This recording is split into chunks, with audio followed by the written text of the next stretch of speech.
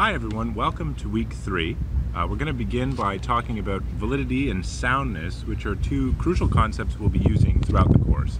Okay, let's begin with a technical term. The term is argument. Now, we often think of arguments as heated discussions between people about, say, spending too much money or politics, but in this case, an argument is a collection of sentences we call premises that purport to entail a conclusion, or alternatively, a conclusion that is supposed to follow from a set of premises. And I say purport to because not all arguments work the way they're supposed to.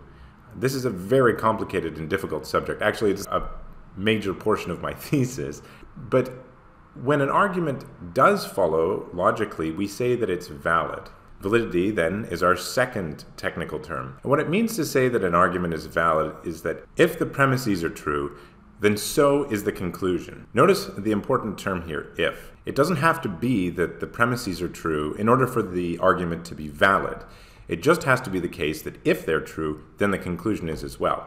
So here, for instance, is an example of a valid argument that might strike us as having something missing nevertheless.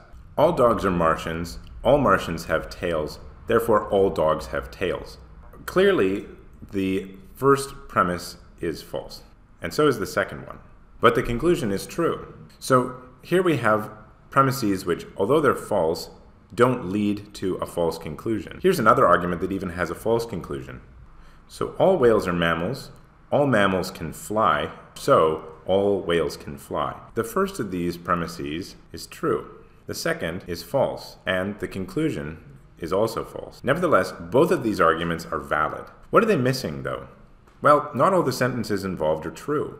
So what's missing here is soundness, and that's our next technical term. So an argument is sound if, first of all, it's valid, which is to say that if its premises are true, then its conclusion is also true, and if its premises are true. So here's an example of such an argument. All humans are mortal, that's true. Socrates is a human, also true. So Socrates is mortal. This argument is not only valid, but sound. Now it has to be that there's some special connection between premises and conclusion in order to meet these requirements. Any collection of true statements is not necessarily sound or even valid. For instance, consider this one. So here, Mars is a planet, that's true. Mars is smaller than Jupiter, also true. So Jupiter is a planet, also true. Yet this argument is not valid. Why? Well, consider a counterexample in our blocks language. Now let's suppose these two are true. It doesn't mean that this one can't be false. We don't know. It very well could be. The problem then is that this does not have a valid form, which is to say that although it has the same form as this invalid argument here, Mars is a planet, Mars is smaller than Jupiter, so Jupiter is a planet, it doesn't always follow based on the form of the sentences that the conclusion is true. Now, logical form is an incredibly difficult thing, and it's something that we're going to be grappling with later on. So what this second argument is a counterexample to this argument here. It has the same form, but it doesn't necessarily follow. We're going to discuss counterexamples in a later video. For now, the goal is just to clarify these technical terms. So an argument is a set of premises and a conclusion, where the conclusion is supposed to follow from the premises.